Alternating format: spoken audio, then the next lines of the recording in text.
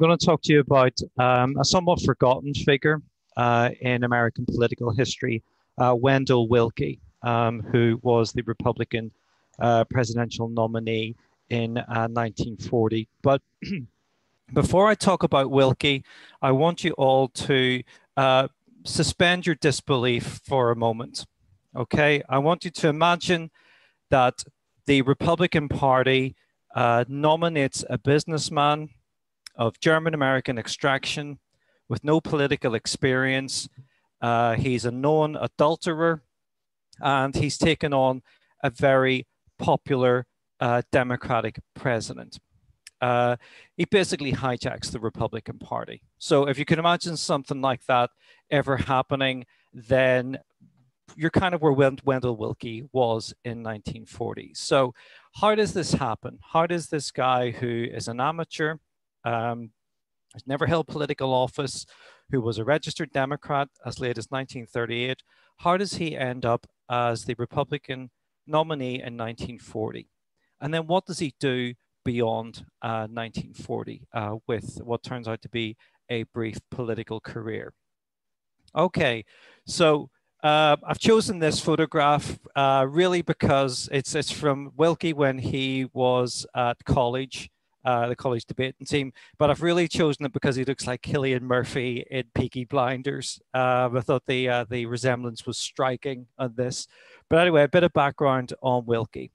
He's from Indiana, so he was known as a Hoosier or Hoosier, so sometimes known as a Hoosier internationalist.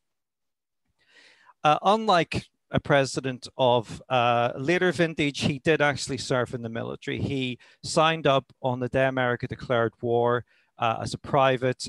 He made it to first lieutenant, but by the time he got to France, the war had ended.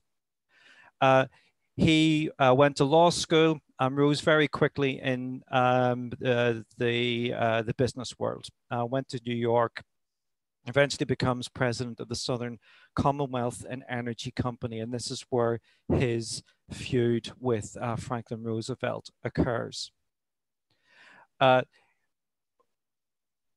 Not unlike a lot of people in America in the 1930s, there were those, although Roosevelt was hugely popular, 2 landslide victories, there were those who felt that he was assuming too much power and concentrating in his own hands and the hands of the federal government.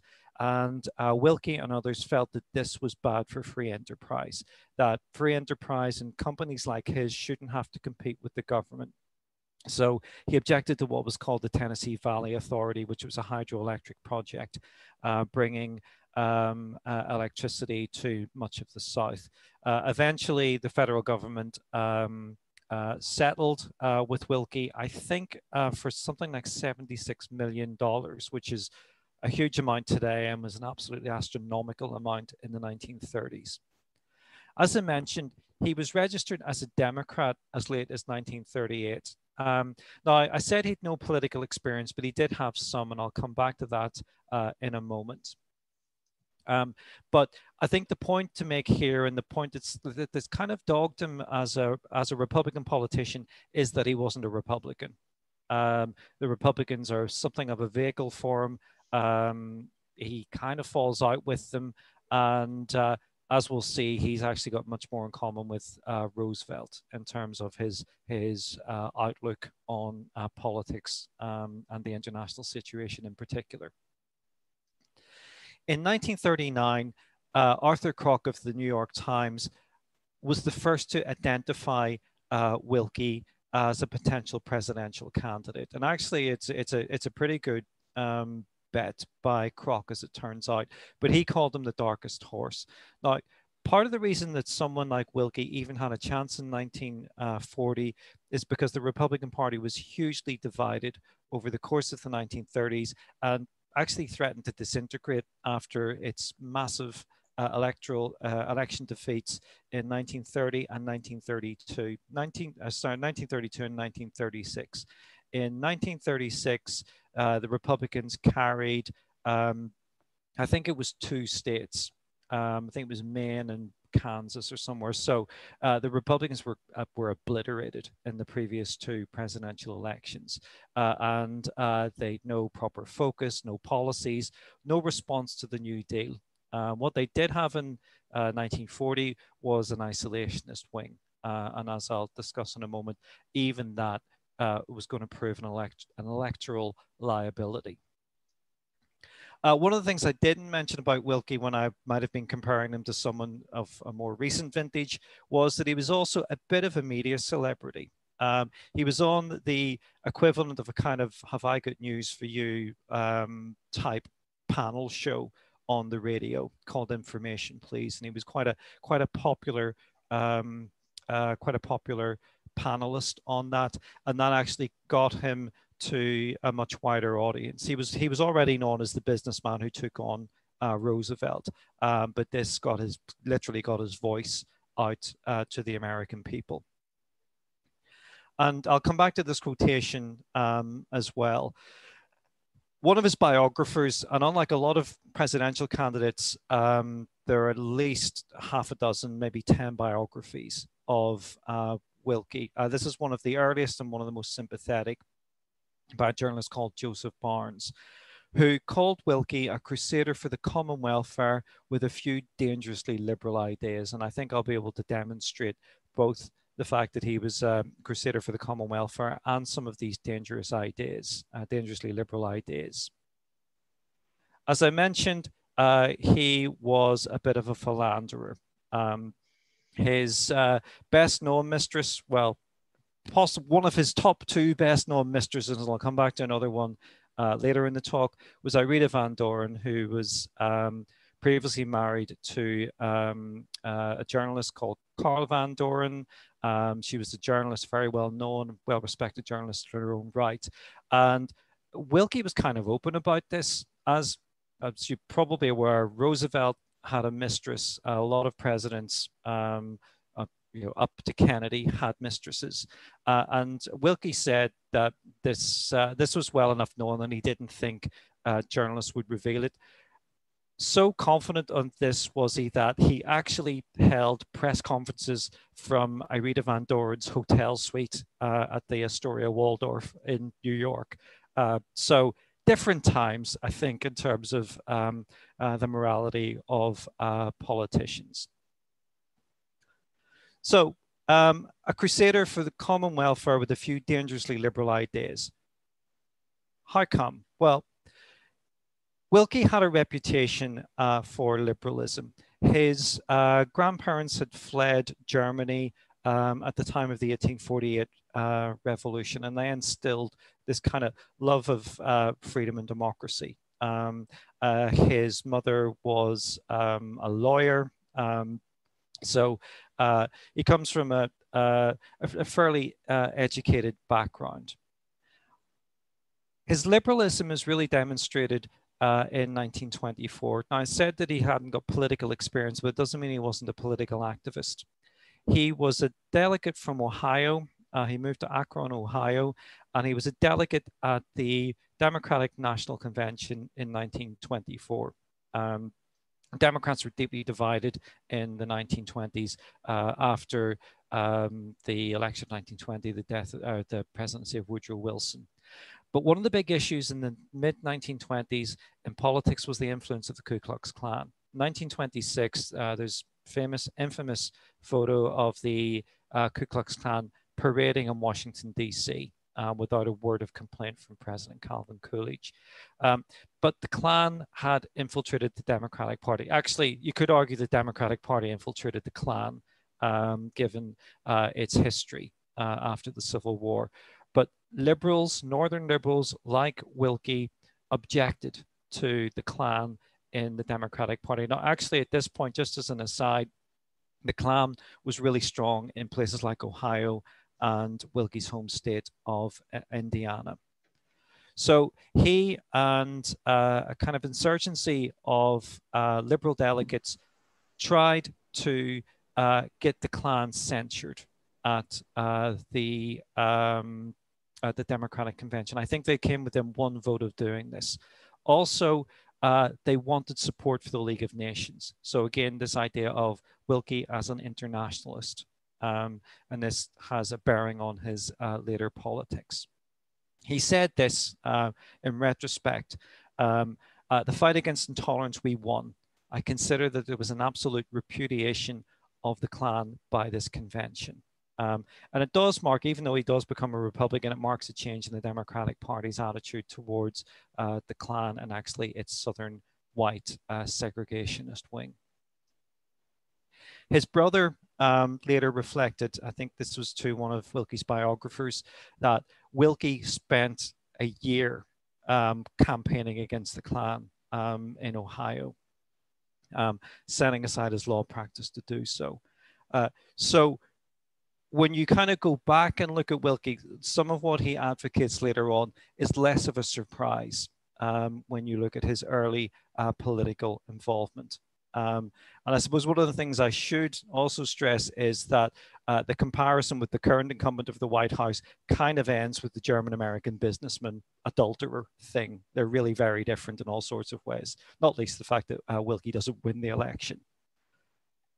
Okay, so what's the context of the Willkie candidacy? Well, partly it's to do with the New Deal.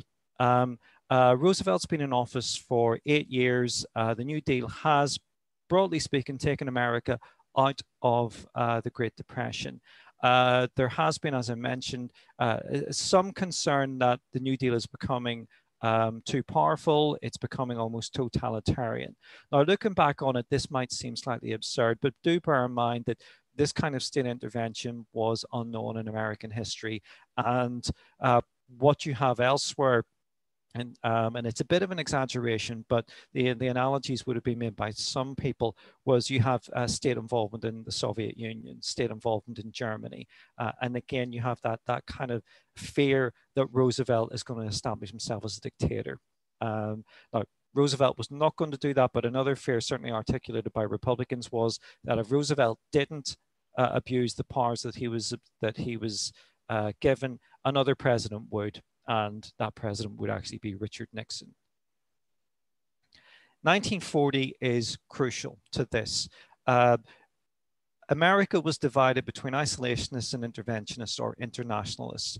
The Republican Party was an isolationist party, as it really been since the First World War. The fall of France in June 1940 starts to shift American public opinion. Now, the Republicans have been running their primary campaign in the early part of 1940, and all the candidates who were going to be nominated were isolationists. But the mood of the public was shifting away from this, and the thinking was that an isolationist can't get elected. It's difficult enough to run against a really popular president in Roosevelt, but an isolationist would simply have no chance. So that's part of why Willkie is able to make headway within the party. The party, as I mentioned, was split throughout the 1930s. It was split between a conservative wing and a progressive wing. Now, the Republican Party is not a party that we currently associate with progressivism, but there was a progressive wing in the party really up until the 1960s. One of Willkie's rivals for the nomination in 1940, and the guy that ran in 44 and 48, was Thomas Dewey, who was a liberal governor of New York, liberal on things like racism and civil rights and so forth. So the Republican Party throughout this period is hopelessly divided, trying to find a direction, trying to find an alternative to the New Deal, which partly explains why an outsider like Willkie can come into it. And again, this is centered around isolationism versus interventionism. The fear, certainly in places like the Midwest, that Roosevelt's going to drag America into another war. And finally, the third term. Now, the precedent of the American political system was that presidents only stand for 2 terms. It wasn't enshrined in law. It wouldn't be until after Roosevelt's death, but Roosevelt was running for a 3rd term. And this, if you think about this slightly if you like, the slightly paranoid view of American politics at the time, this is another indication that Roosevelt is trying to establish himself as a dictator or a president for life. So Roosevelt is going against the third term tradition. Now, there's an argument that had the international situation been a bit more stable, that Roosevelt wouldn't have run. But this does cause consternation in the population and actually within his own Democratic Party as well. Here we have Willkie with Thomas Dewey. Just a couple of things about Thomas Dewey. He was a prosecutor in New York. He was quite young at the when he tried to run in 1940. I think he was about 37 or 38, so he would have been one of the youngest presidents had he won. Prosecutor in New York, he broke up organized crime in New York, but he was described by one journalist as looking like the bridegroom on a wedding cake. He was also described as being able to strut sitting down. So he had a fairly high opinion of himself. Okay, so Willkie doesn't run in the Republican primaries. Dewey does, Robert Taft does, John Bricker does, but Willkie doesn't run. So there's no party machinery around Willkie running in the primaries. But what Willkie does do, he and his backers pack the convention with Willkie supporters. So not on the floor of the convention. I'm going to show you a clip in a moment of the convention, but they're in the arena, in the balconies around it. So Willkie packs the convention with his supporters.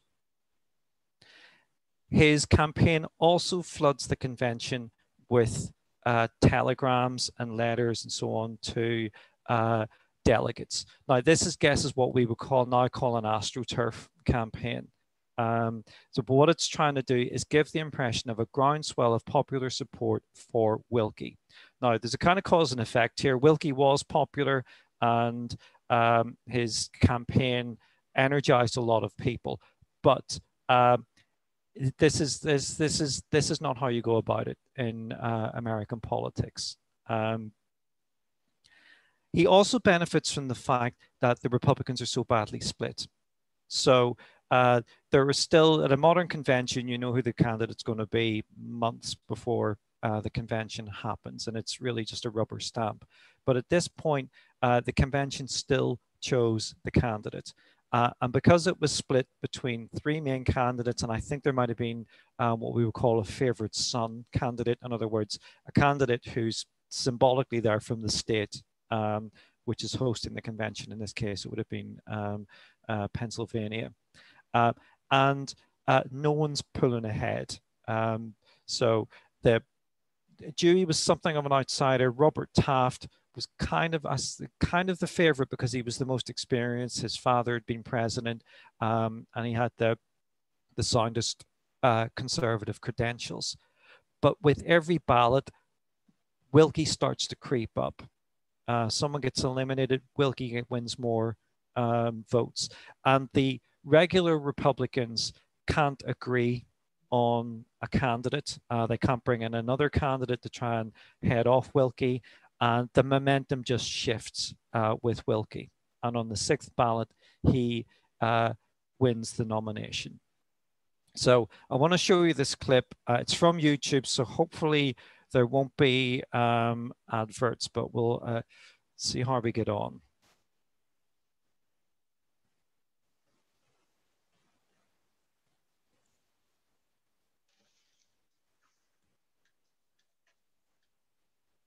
Okay, so you get a sense of the kind of furore at the Republican convention. Willkie's supporters up in the balcony, trouble on the floor, and this sort of sense of the momentum following Willkie. So I think there's an argument that Willkie stole the nomination. He's not a Republican. He didn't run in the primaries, and he stuffed the convention. But it worked, and he becomes the Republicans' nominee to take on Roosevelt. Now, not all the Republicans were particularly happy with this. And this is one of my favorite quotes, actually probably about any politician. This is from an Indiana senator called James Watson. So, you know, Wendell, it's all right if the town whore joins the church, but they don't let her lead the choir on the first night. This kind of reflected some of the concerns, let's say, that the Republicans had about Willkie's motivation and his the extent to which he was fit for the Republican nomination. Now, I want to take a slight diversion for a moment and talk about this. The Plot Against America by Philip Roth, which is a counterfactual history of the 1940 election, which substitutes Charles Lindbergh for Wendell Willkie. So rather than having an internationalist Republican, you have an isolationist. Charles Lindbergh obviously is part of America First, a link to the German-American Bund, and so on. What Roth does in the novel is he has the Republican convention basically hijacked by Lindbergh in the way that Willkie hijacked it, to the extent that Lindbergh's supporters are chanting, "We want Lindy." Lindbergh becomes president. He appeases Germany, passes anti-Jewish laws, and it's made into an HBO series, which was out earlier this year. So an interesting examination of counterfactual history. Okay, so the 1940 campaign. There's an element of chaos that surrounds Willkie in 1940. A journalist was on his campaign trains on the days before the candidates would fly across the states. They do whistle-stop tours on trains. And a journalist who found himself on Willkie's train said it was like being in a whorehouse on a Saturday night when the manna was out. I'm not sure anyone asked the journalist how he knew this, but I think everyone got what he was getting at when he made the analogy. Something else that's noteworthy is just how close Willkie was to Roosevelt on many issues. So even during the utilities fight of 1938, he praised the New Deal.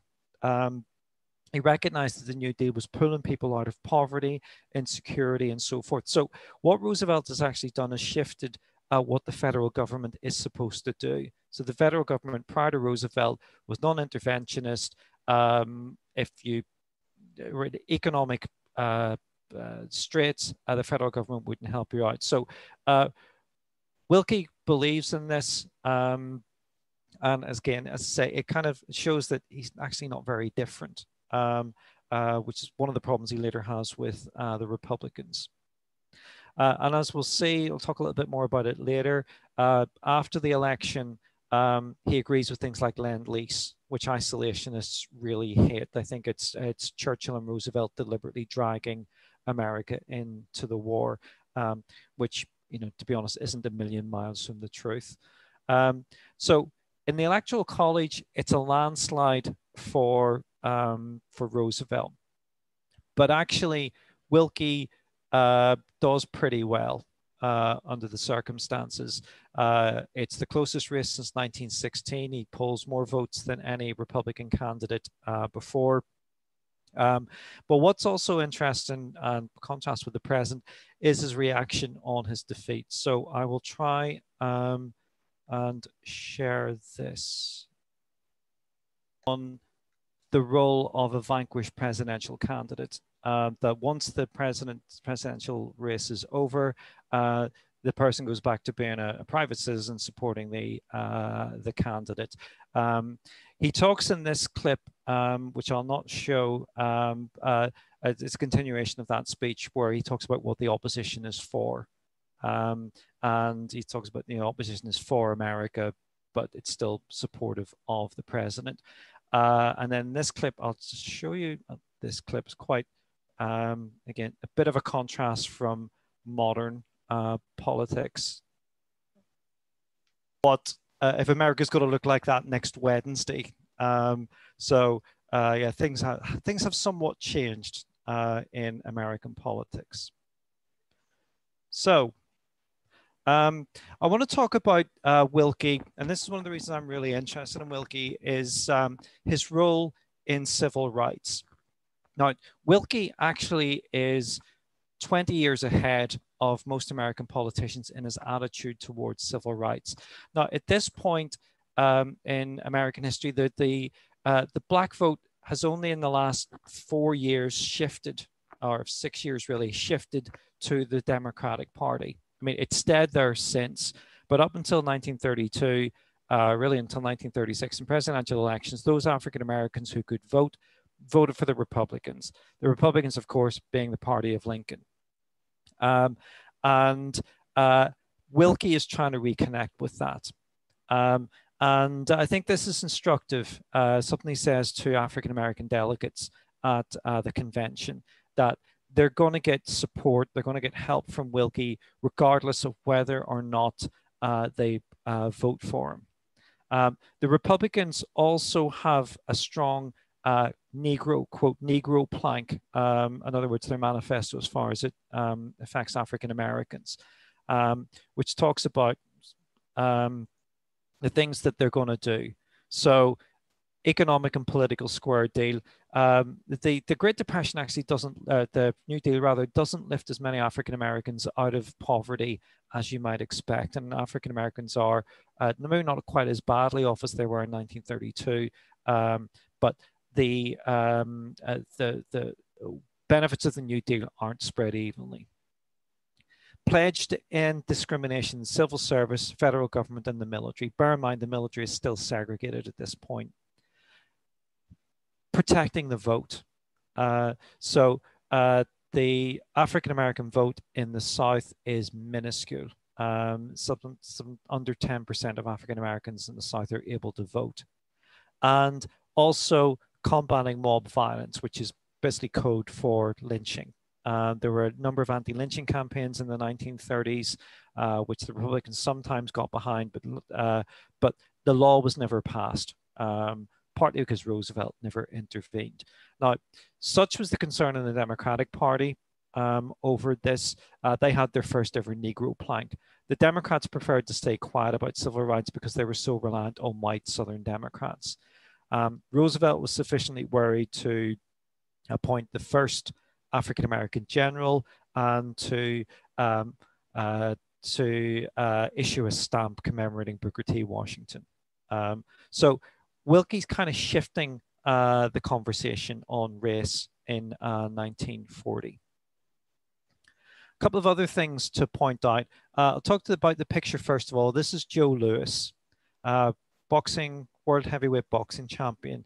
And he was a Republican, actually campaigned for Willkie. Willkie came to one of his bouts, and I think Lewis gave him his gloves, or they shook hands. So this is probably the best known African American in the country in 1940, and he's supporting Willkie.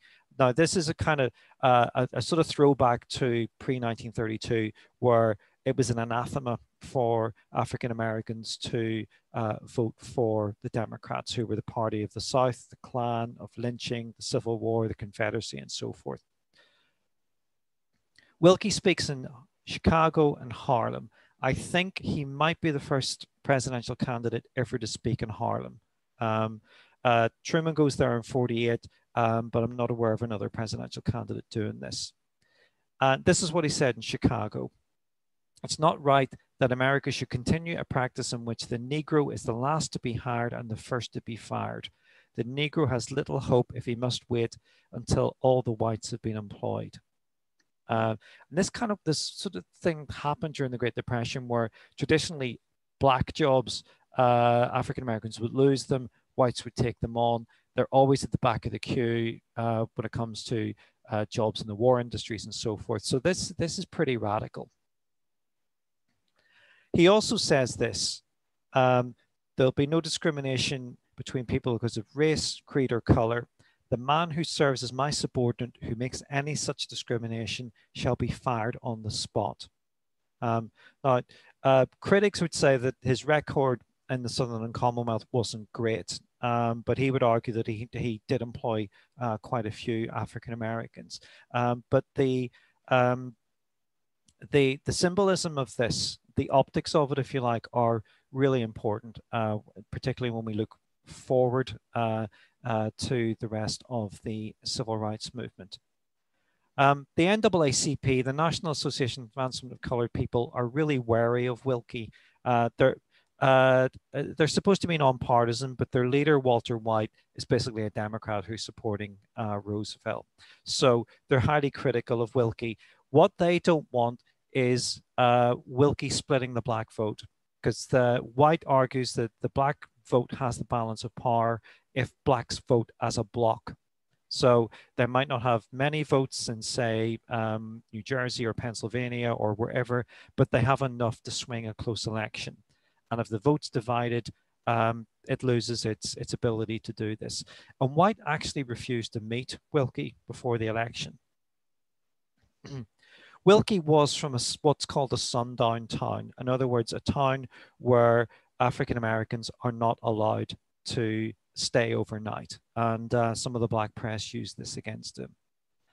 Now, the first opportunity he got after the election, Willkie met White and wanted to meet this guy who wouldn't speak to him before the election. And the two actually became firm friends. And I'll talk a little bit more about this later on. So Willkie's a liberal. There are a couple of interesting ways to demonstrate this. First of all, in 1939, he condemns the Dice House Un-American Activities Committee, HUAC, which later becomes the vehicle for McCarthyism and the Red Scare. 1940, he publishes an article called Fair Trial about the need for equality of treatment under the law, regardless of your politics. And he accentuates this in 1943, when he takes free of charge a case to prevent a communist called William Schneiderman being deported, and actually succeeds. And a labor leader, Harry Bridges, said this of him: he's the only man in America who's proved he'd rather be right than be president. So I think this is really, this demonstrates Willkie's principles, and he sticks to these through the rest of his life. He's also the internationalist that I mentioned. 1941, at the start of 1941, Roosevelt recruits him to go to London to talk to Churchill about Lend-Lease. Now, Roosevelt, partly to undermine the Republicans, appointed several Republicans to key positions. The Secretary of Navy, the Secretary of War were both former Republicans who were basically run out of the party for joining Roosevelt's cabinet. And he does the same with Willkie. So Willkie delivers the message to Churchill that Roosevelt's keen to do Lend-Lease. Now, Willkie, 1942, later on, 1942, so by this point, America is in the war. Willkie becomes a roving envoy for Roosevelt. He does a 7-week tour across war zones. So he comes to the UK, he goes to the Soviet Union, he goes to China, he goes to North Africa. He meets many of the key leaders. So he meets de Gaulle when he's in the UK. He meets Stalin, Chiang Kai-shek. He meets General Montgomery in North Africa. He comes back and he writes One World. And it's one of the best-selling books of the war. One thing I found that at the time it was the best-selling non-fiction book ever. But I would need to check that. Now, this also highlights the schism that's developing between him and the Republican Party. This sense that Willkie isn't a proper Republican. Partly because he goes during the midterm elections. So when he should be in America helping Republican candidates win back the House of Congress and the House of Representatives and the Senate, he's off gallivanting around the world at Roosevelt's behest. So I shall show you a little clip relating to this. So concepts in one world. that are that actually are really important in the post-war settlement and remain important to many respects today.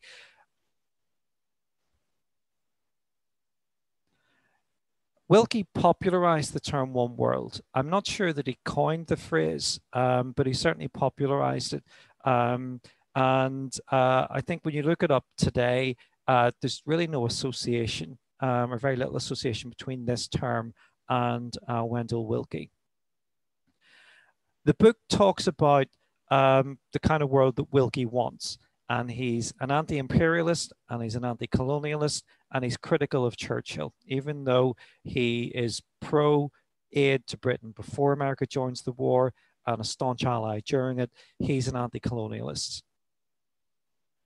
He talks about the notion of world federalism and world peace, a kind of sort of vague concept of not quite a world government, but something that will become the United Nations. He's also keen to learn the lessons of history. He's someone among many who would argue that the reason that the Second World War breaks out is because of the outcome of the First World War, not least the failure of the League of Nations and the failure of America to join the League of Nations. And this is one of the debates that's going on in America during the war as to what a post-war organization will look like and whether America will be a member of it. Even though the Soviet Union is an American ally, he's concerned about Stalin's intentions in Eastern Europe. He's also concerned about the fate of China. So China is fighting the Japanese and there's a civil war kind of bubbling under in China, and whoever wins that will establish China as a major power. And he talks about imperialisms at home. By this, he means racism, that America can't practice racism at home and criticize people for practicing it abroad. Roosevelt wanted Willkie to head the United Nations, and Willkie refused. Yeah, again, another kind of interesting counterfactual as what that would have looked like. Okay, now as I mentioned, Willkie was a bit of an adulterer, and when he went to China, he met Madame Chiang Kai-shek.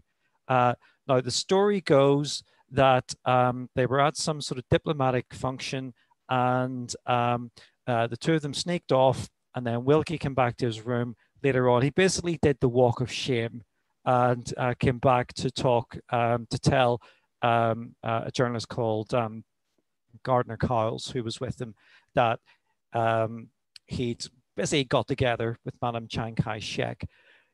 He wanted to bring her back to America, which his entourage thought was a really, really bad idea. Sort of coming back to America to be greeted by your wife with your new mistress in tow. Now, Madame Chiang Kai-shek did come to America during the war, and she wanted to fund Willkie's presidential bid. Willkie was still thinking about a presidential bid in 1944, and she was talking about funding it. She also later said this.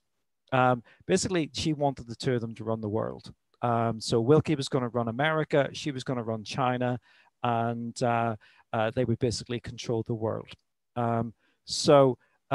Not entirely well balanced approach to world politics. But the story goes that she was infatuated by him.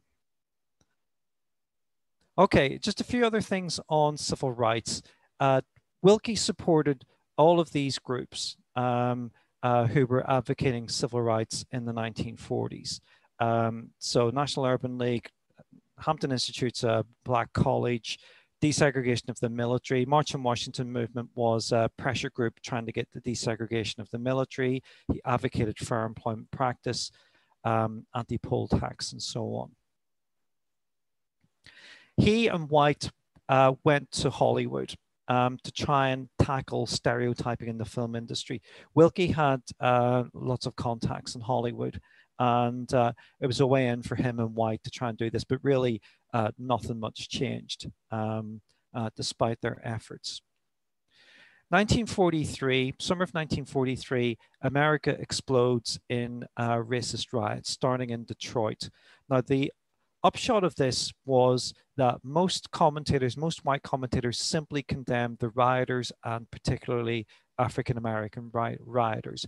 Willkie took a different approach. Willkie tried to understand what was going on, why these happened, what the underlying reasons for the riots were. And they're basically unemployment, lack of opportunity, racism, policing, all the things that we're kind of familiar with.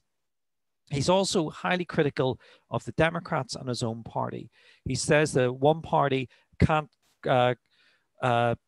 demand the support of African Americans simply because Abraham Lincoln freed the slaves 75, 80 years ago. And the other party can't claim African American support when it has one set of practices in New York and another in Atlanta. He also reminds his listeners of their racism, in that most of America's allies are not white. Whether it's India or China or wherever. America is fighting for values that it's not upholding. 1944, he appears at the NAACP conference. I believe he's the first former presidential candidate to do this. 1947, Truman becomes the first president to do this. Most presidents have attended since. And he's back on this idea of imperialism at home and abroad. That Americans must challenge their own racism. And the disconnect between the American creed and the American deed is something that Willkie highlights. White, by this point, is obviously a really good friend of Willkie's and commends this as one of the greatest speeches ever.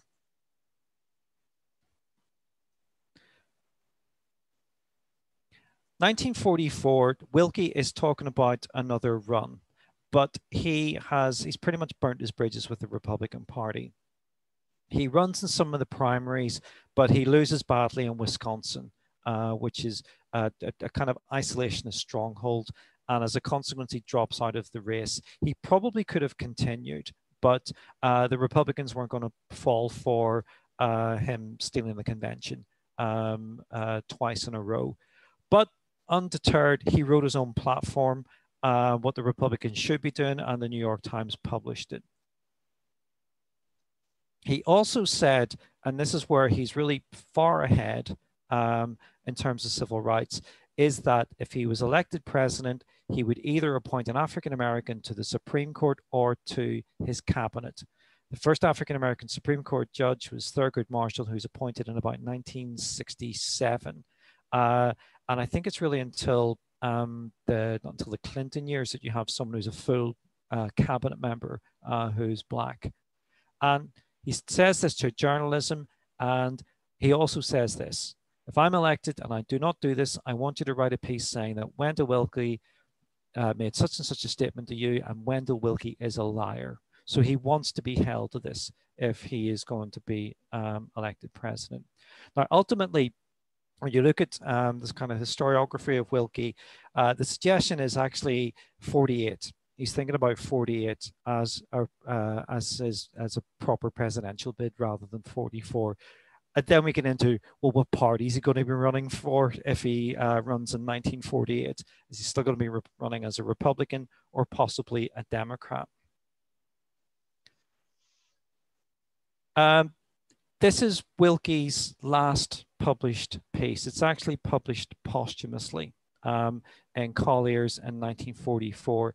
And again, it's very specifically about African Americans and the injustice of segregation in the military at a time when African Americans are fighting and dying for America. And he thinks that this is kind of the worst indignity that African Americans face. And again, he condemns both parties on race. He says that there's nothing more democratic than a bullet or a splinter of shrapnel.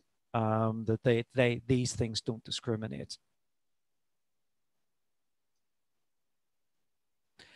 Such is his popularity among African Americans that George Gallup, who admittedly had a ropey time with polls in the 1940s, so we maybe want to take his predictions with a pinch of salt, felt that Willkie could have taken the black vote from Roosevelt in a way that Dewey couldn't, although actually Dewey had a good record as governor of New York on civil rights. Pittsburgh Courier, one of the main African-American newspapers, most of its readers wanted Willkie as the presidential candidate. When Willkie dies in October 1944 of a heart attack, the NAACP rename their headquarters in New York after him. That becomes the Wendell Willkie Memorial Building. And just as an aside, a photo here that this African-American man here is a veteran called Isaac Woodard, who was blinded by a bus driver in South Carolina while in his uniform. And here we have Walter White again. So Willkie dies just before the election of 1944. He dies without giving Dewey an endorsement. And actually, interestingly, again, back to counterfactual history, if he had won the election in 1940, he wouldn't have seen out his term. And as we know, Roosevelt doesn't see out his fourth term. Okay, to finish up, a few things to think about, to consider with Wendell Willkie. Willkie is an anomaly in Republican politics. And this is kind of best illustrated when he accepts the nomination and he talks about you Republicans. So if ever you want to give the impression that you're somebody looking in someone else's party, that's kind of how you do it. He wanted to realign American politics. He and Roosevelt had some sympathy with this, as I'll mention in a moment, that the American political system was made up of two parties, which each had a conservative wing and each had a liberal wing. And they were competing with each other on the wrong basis. Now, this realignment doesn't happen until after the 60s. With Lyndon Johnson's embrace of civil rights. But Willkie is predicting it in the 1940s. There are tentative discussions between Roosevelt and Willkie's people about Willkie actually becoming Roosevelt's vice presidential nominee in 1944. And Willkie turns this down. But they do toy with the idea of a new progressive centrist party, whereby the Democrats can get rid of all the racist white Southerners, and the Republicans can get rid of the reactionaries, the economic reactionaries, the isolationists, the people like Taft. But obviously this never happens. He does have something of a legacy within the Republican Party. Thomas Dewey embraces a lot of what he advocates in terms of civil rights, and he puts some of it into practice as governor of New York. And in 1948, Dewey runs with really the best record of any governor in the nation on civil rights. He still doesn't win the black vote, but he's part of what remains of the progressive, particularly in New York, wing of the Republican Party. So. And he starts to sound like Dewey when he talks about race and civil rights in 1948. And this is my final point, my final counterfactual point is this. Had Willkie lived, would the Republican Party and America more generally have been so susceptible to McCarthyism? Would they have accepted this idea that there are Reds under the bed? Because there was really no figure of national importance speaking out against it. And it's hard to imagine Willkie embracing McCarthyism in the way that, say, Truman did, or a lot of politicians, and particularly in the Republican Party, did, I think he would have been a voice of reason against this, and he might have perhaps even lessened some of the negative consequences of McCarthyism. So I will leave it at that, with just a plug for something that the university is doing.